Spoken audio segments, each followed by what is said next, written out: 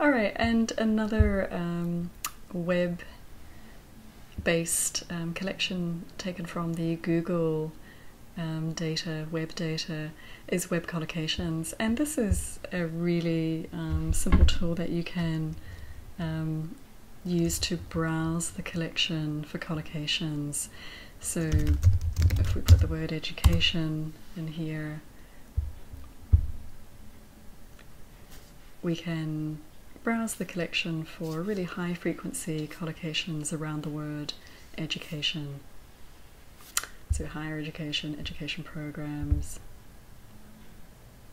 and then you can click deeper into these selections, and this just shows you how words form around this keyword education. You can just keep scrolling through.